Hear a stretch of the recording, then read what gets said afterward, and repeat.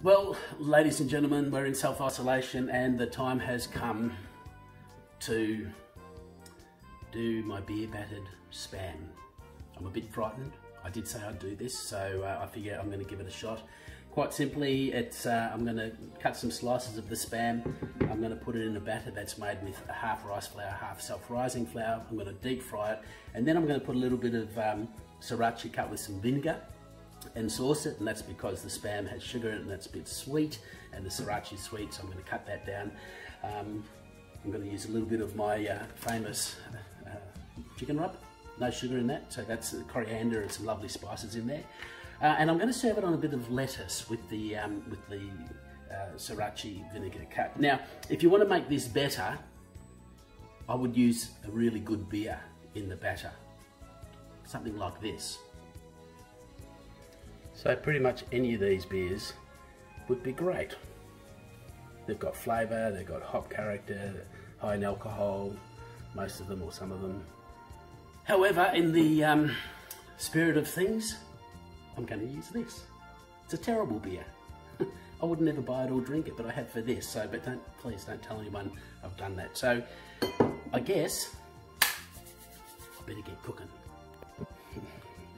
Right, oh my God, I can't believe I'm doing this. Turn that around. Spam.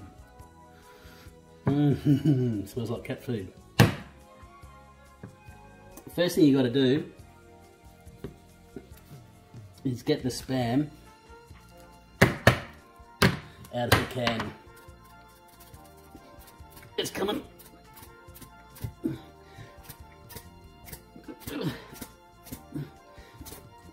Oh, finally got it. It's a difficult little bugger. Now I'm going to cut it. Cuts like butter.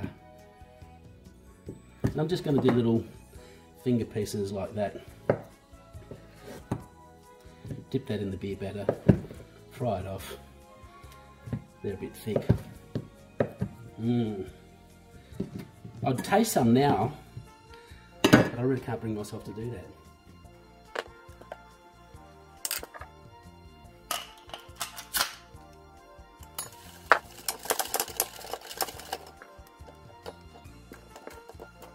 A quick word from our sponsor, Paul Mercurio's Beerlicious Rubs. They're delicious on anything, even spam. Looking delicious already. I just can't wait.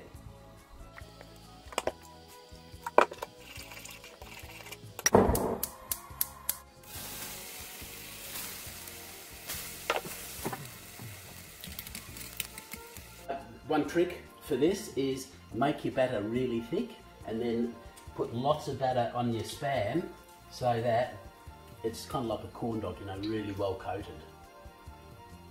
You know that thing when you're cooking and you just get all excited about the smell and the aroma and you think, oh my God, that's going to be delicious. I'm not having that here.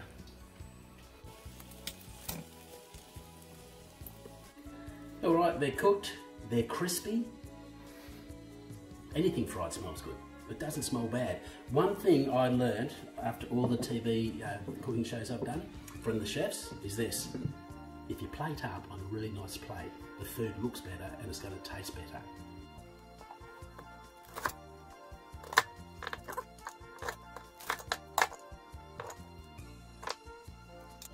I said I'd do it. I hope this doesn't cause panic buying in Woolies and Coles and IGA and things on spam. As I said, on this plate it looks delicious. Bon appetit.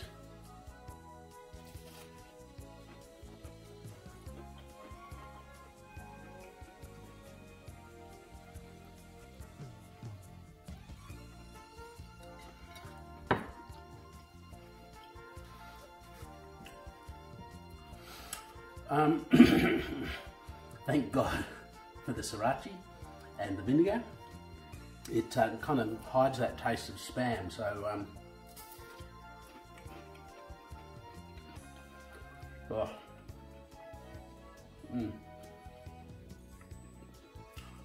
it's a textural thing. It's kind of soft and it's all right. Cheers.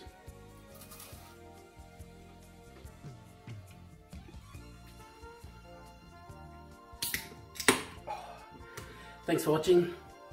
Give it a try at home. It's not really that bad. Oh, that's better.